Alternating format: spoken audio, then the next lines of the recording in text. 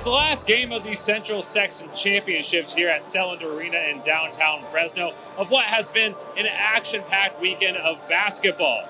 The last game of the night, a rematch of last year's Open Division Championship, the 29-2 Clovis West Golden Eagles, and hometown St. Joseph Knights.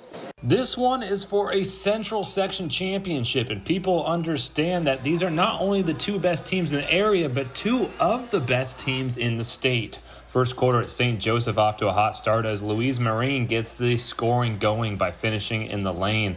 Tunde Yesufu would get the fadeaway jumper to go on the ensuing possession for the Knights at 6-2 in the early going. Clovis West with a lot of speed, despite a lack of size, as a couple offensive rebounds leads to a Jackson Young three to close the gap to within one possession. Then with seconds left in the quarter, St. Joseph up 2, but Zach Shuan gets the floater to go as time expires. It's 14 apiece at the end of one. In the second quarter, Knights playing with a high pace, and it's six-man Darian Mensah taking advantage as he gets back-to-back buckets to give them their biggest lead of 7.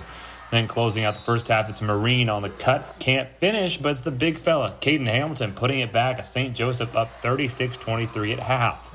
To start the third, Golden Eagles no fear. A backcourt steal from Marshall Sanders cuts it to single digits, but it's freshman Julian Price to the rescue. 2 consecutive buckets, including this tough 3 from the corner, and then a nice drive inside for 2.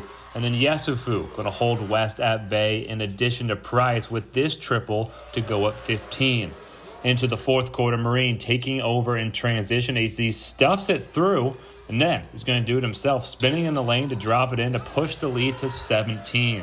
The icing on the cake, Marine to Price, Price to Mensah as the fast break executed perfectly. As it's St. Joseph reaching the mountaintop yet again as they defeat Clovis West 74-58, avenging their loss from last season.